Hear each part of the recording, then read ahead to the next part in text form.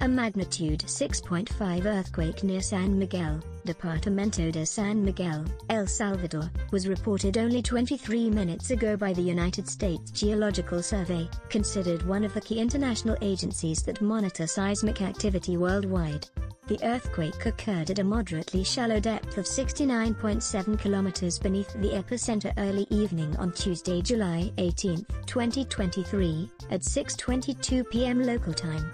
The exact magnitude, epicenter, and depth of the quake might be revised within the next few hours or minutes as seismologists review data and refine their calculations, or as other agencies issue their report.